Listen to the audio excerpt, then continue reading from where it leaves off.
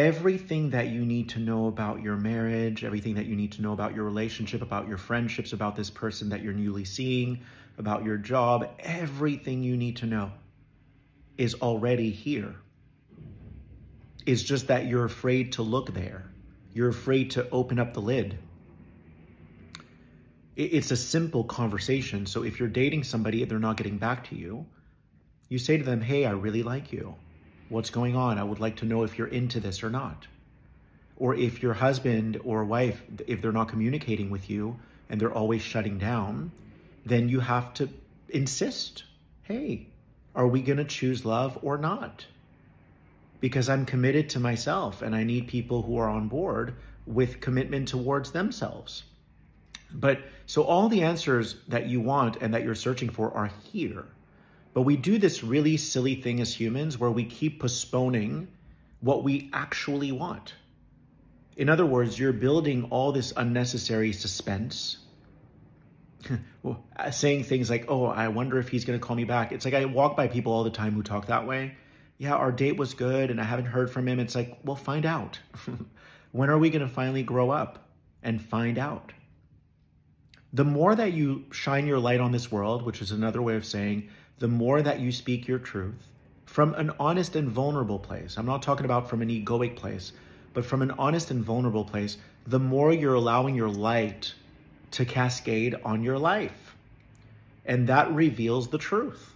That truth is already here now. It's just that you're concealing it by not wanting to face it, by not wanting to ask those questions. So don't torture yourself. This is not the kind thing to do. Put yourself first. Prioritize your feelings. Your feelings are always communicating to you if there's something that you need to know. I always tell my clients, feelings are like fortune cookies. You have to crack open that fortune cookie to find out what the message is. But if you're feeling off, if you're feeling uncertain about where you stand in this relationship, if you're feeling sad because your husband never opens up to you, that feeling is communicating something to you. There's a message in there. That feeling isn't just existing haphazardly, it's existing because it wants you to crack it. In other words, to crack your heart open and get real about what you want.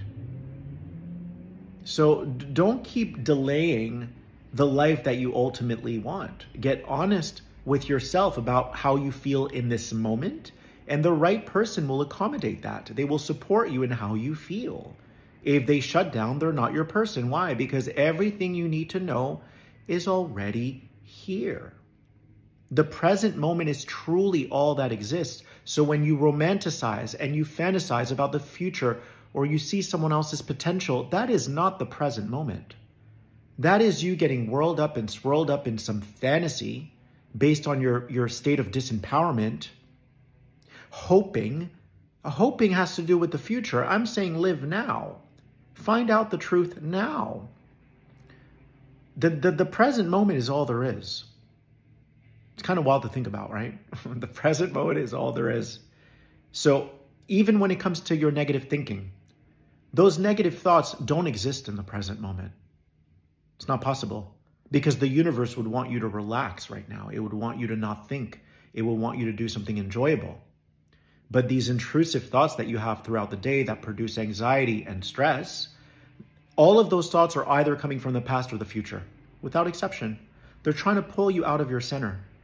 They're trying to suck you in to some probability that isn't here now. Now, I'm not saying you can't have fun with that. You can turn into an algorithm if you want. I do it all the time. But as I've matured in my life, I know that it's an exercise in strengthening my core. It's an exercise in strengthening the present moment, my center. So when I have a negative thought, I tell myself that's a toxic relationship because that thought is not physically in my room. It's trying to pull me into some horrible scenario in the future, trying to make me regret something about my past, trying to guilt me. That's not love. If it's trying to pump fear in me, that's not love. I know what love is, and true unconditional love can only be found in the present moment. The present moment is unconditional love. It's trying to wrap you in a warm blanket It's trying to accelerate your life. But a lot of us don't want to look there. We don't want to face the music, as they say. We don't want to face the truth. If the guy that you're dating isn't calling you back, don't build suspense. That's not kind to yourself. Text him and ask him what's going on. Say, hey, I really like you.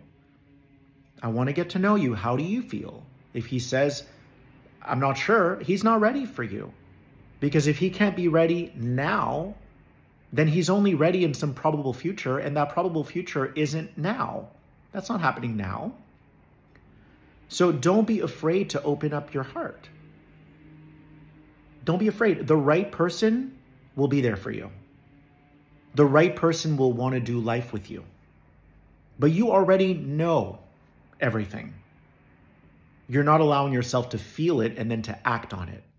You know if you're miserable at your job. That feeling is telling you something. So then you have two options. Stay there and be patient and change your attitude. In other words, change yourself inside, right? You have to look on the bright side of things. That job is putting money in your pocket, okay? So rather than going in with a shitty attitude, you're saying, I don't like my job, but right now I need it. Or you quit. But the other option, which is what you're doing, which is complaining, isn't the right option. Because you're the one that applied for that job. You wanted to get hired, you got hired, but now you're complaining about the fact you got hired. That makes no sense. There's no common sense in that. No one's forcing you to be there. So you either maturely choose to stay and you work on yourself and your attitude and you try to be grateful for the fact that it's putting money in your pocket, or you leave. But that feeling is telling you what you need to do and what you're not doing. And this applies across the board. This is why I love doing the work that I do, because it's not one area that we're tackling. It's not an area that we're tackling. It's you that we're bringing to life. You as the potential that you are. We're bringing it to life here and now, rather than allowing it to lurk in the shadow, rather than allowing it to hide in the cave. You have to come out of the cave. You have to open up your mouth. You have to speak. You have to share. You have to get vulnerable. You have to express how you're feeling. This will reveal the truth to you every single time. Every single time. Why? Because the present moment is all there is. If someone is trying to skirt the issue, if they're trying to dance around what you're bringing up, they're not in the present moment. They're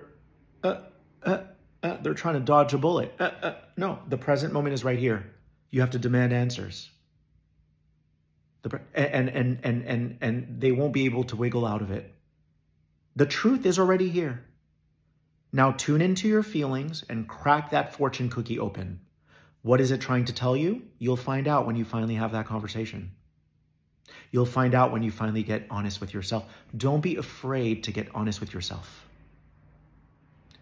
Getting honest with yourself is the most empowering thing you can do, even if you end up getting rejected. Why? Because you're telling the universe, I'm ready to move forward. I'm ready to amount to my highest potential in this life, even if it means I don't get my way right now. I'm determined to get there. And the only way you can get there is by being more of you now. More of you now. That will shine a light on everything that you need to know.